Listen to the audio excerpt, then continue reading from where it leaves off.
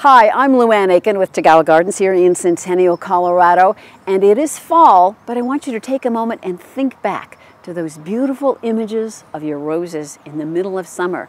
They were big and bright and bold, and now you have to let that go.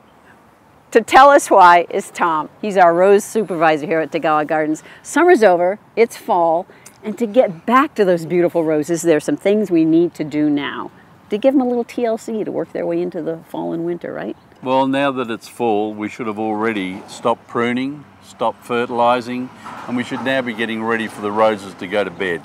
They need to be cut back on their water so that they will go dormant and into the winter.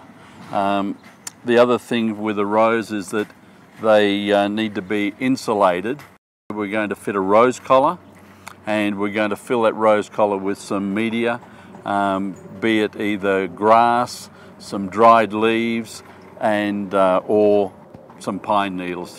What exactly are we doing when we insulate a rose like this? Well, we're going to insulate it so that the canes that contain water will stop from freezing, that the root system underneath it, that'll keep part of the ground warm, and it'll keep the main growth part of the rose from freezing as well.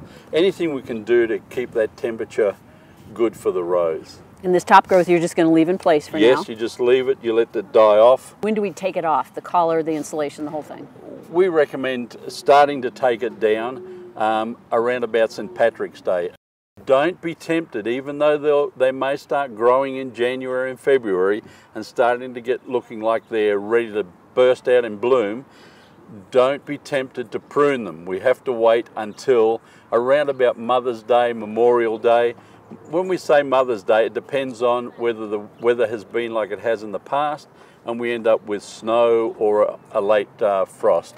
So we usually leave it then till about Memorial Day, and then we can start pruning and fertilizing our roses to get them kick-started for the new year.